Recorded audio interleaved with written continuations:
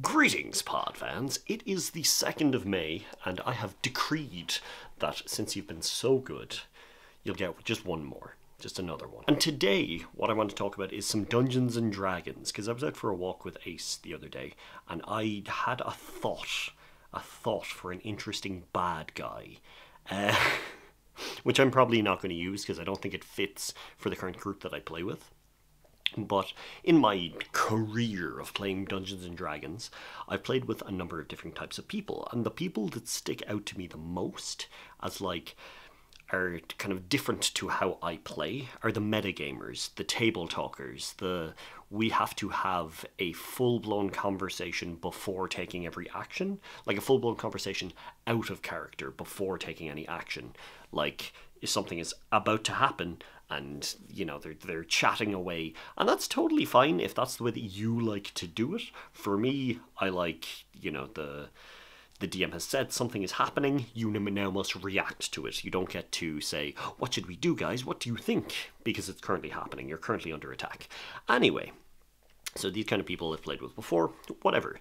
I had a very interesting idea for a DM that has a group like that. And it doesn't actually, I feel like it doesn't actually dissuade, but what you do is you build up the bad guy, the big bad evil guy, or just like a boss, as a like interdimensional, multi-dimensional being, and just like bring that into the story about how they're this multi-dimensional being. They talk of worlds that we've never heard of and things like that. So then when you finally get to the fight, the moment that they start having this metagame talk, you interrupt them and say, I don't think that's going to happen at all. And then you mention them by name, like the player name. So you just like, I don't think that's a very good idea now, pod. And you have them being like, what do you mean? And you have it so that they can't really outplan him with the regular way, because anything that they say, he's there. He is reacting to it at the same time. And just have it that he's a multi-dimensional being, so he's able to speak through the Dungeon Master. Like, everything that the Dungeon Master experiences, this character also does.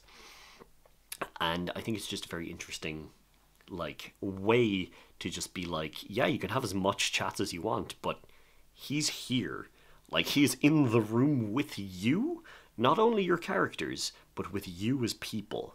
And I think that would be so interesting. If you could get it to go off right, I think that it could really, like, surprise and, like, I don't know. I feel like if you could do it properly, you could get, like, proper dread the moment that they realize that, like, the character from the game is listening to them. Yeah, it was just, I was just walking Ace and I was just like, listening to Dungeons and Daddies, as I do, and it just hit me that, like, that would be a very interesting way to deal with your players. Like, because, I don't know, I don't ever want to dissuade people from playing a certain way, but I think using what they do, if that's a thing that they do, if that's a thing that they do, using that and bringing that into the fight, I think sounds very cool. But yeah, that's just something I was thinking about, and I was like, what an interesting concept to, like, bring the players into the game and have it so that, you know, the person that they're facing understands exactly what's going on and is able to just listen to X, Y, and Z, the whole kit and caboodle. But yeah, that's good. I should really spend this time planning my own game.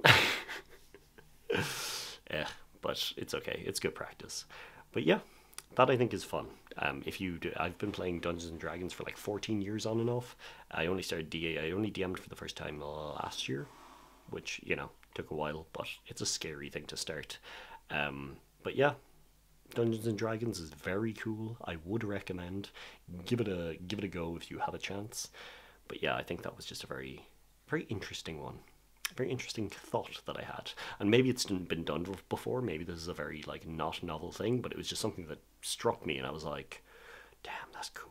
That'd be cool. But yeah, I hope you're having a great May, a great 2nd of May. And I'm going to talk to you whenever I get a chance to do another one of these, because this was fun. Slán.